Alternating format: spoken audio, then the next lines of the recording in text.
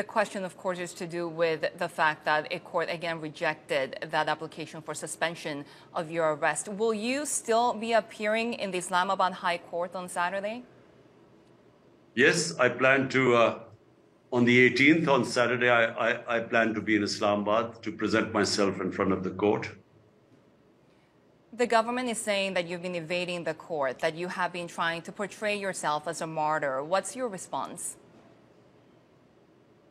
Well, the government, I'm afraid, wants to put me in jail, whatever. This is about this attempt was about the 5th attempt when they came to arrest me. And this is over the past 6 months. And so every time it's some different reason. Once they came to arrest me, they suddenly brought in a warrant on the weekend. So they knew I couldn't go to the court. The problem, Shery, here is that there was an assassination attempt on me. And I know it was the people sitting in government who did that. They were the ones who tried to kill me.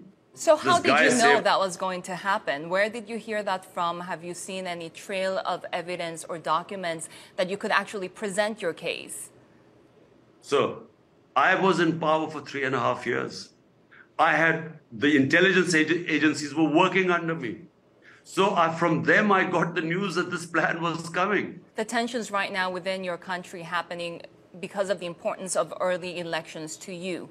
Why is this important when we've heard from so many ministries saying there are no funds, there's no manpower, law enforcement to make this happen?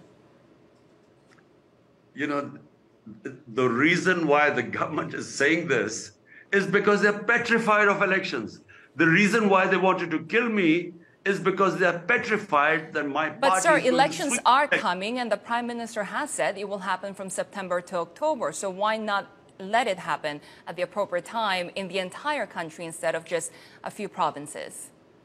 No, look, the 2 provinces that my party was in power is 64% of Pakistan. And we dissolved our governments because the Constitution allows us to dissolve our governments if we think we can't fulfill the public mandate, because the center wasn't giving us funds. And we couldn't go to our people and what we had promised them, like development and so on, we couldn't do it. So because we couldn't fulfill our mandate to the people, what we had promised, so we went for elections, which every democracy does it. I mean, every democracy, you have the right. In Britain, they had elections, 2 or 3 elections. So we dissolved our government, and the law is that after 90 days, you have to hold elections. The Constitution says that. The Supreme Court then went and announced that the elections should be on 30th of April in these 2 provinces.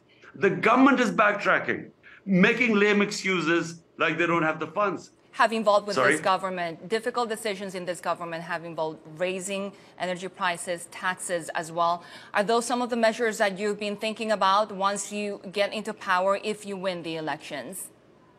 Look, raising taxes is not the difficult decision, because that just means the easy way out, because you're just putting all the burden on the same people.